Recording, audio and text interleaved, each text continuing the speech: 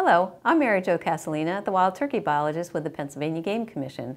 Our current turkey population has declined slightly compared to the previous 10-year average from about 215,000 to 196,000 statewide, and turkey populations at many, but not all, local areas have seen similar declines. However, through our fall turkey harvest management, we are allowing populations to increase in most areas once again. Also, due to better summer turkey reproduction in 2019 than 2018, this spring there are plenty of those fun 2-year-old gobblers out there for our spring turkey hunting season. In addition, with the good hatch that we had last summer, jakes are abundant this year.